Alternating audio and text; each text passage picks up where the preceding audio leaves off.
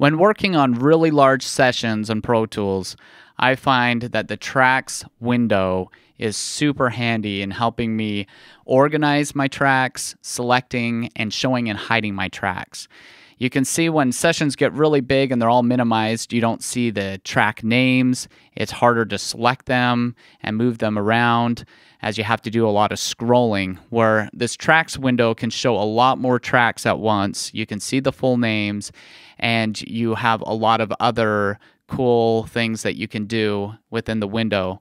For example, you can hide tracks by just clicking on the black dot to the left of these tracks. And what's even cooler is you can actually click and drag across a lot of tracks to show or hide them.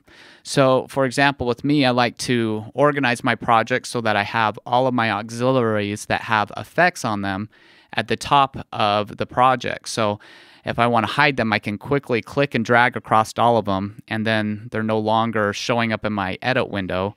And then if I want to bring them back in, I can click and drag to bring them all back in. And same thing, since I have all my drums together, if I do want to go through and hide my drums real quick, I can just click and drag, and now they're all hidden. And then to bring them back, I can click and drag again, and they are back. You can also see which tracks are made inactive too in this window, because they will show up as italicized on the names of them so that you can know that they're currently inactive. So for me, I'm going to go ahead and hide those tracks again since I'm not using them. And I actually want to move them out of the way. So I selected both of these by clicking on one, holding down Shift as I clicked on the second one. And then I'm just going to click and drag them all the way up to the top of the session.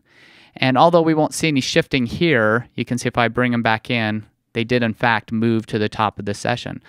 So showing and hiding tracks is very nice. The next thing is selecting tracks. And you can see as I'm selecting tracks in this window, we're seeing the edit window also select the same tracks at the same time.